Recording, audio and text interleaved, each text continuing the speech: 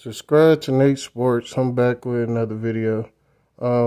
Tonight, Boston snatched the butt, so they just not good enough for the Boston Celtics. Every time it's a matchup against them, they always beat them. They always wipe the floor with the Bucks. It don't matter if they had Middleton. They always got the Bucks number and nothing they could do about it. The reason I feel they lost tonight, they playing too lax.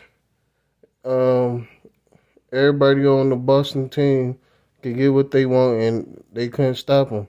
Like always, there's always Tatum getting off on them, or Jaylen Brown, or anybody else that's on Boston. They always beating them, and they can't stop them.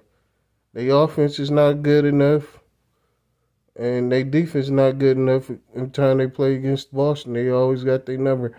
I told you, if Giannis don't get his three-point shot up and change his game other than just take it to the basket all the time, they're going to end up losing against the series against Boston. And that's what I feel is going to happen this season again. They're going to end up playing them again, and they're going to wipe the floor with them like they did tonight. So let's keep seeing the Bucks get their head teared off all the time against the Boston Celtics. And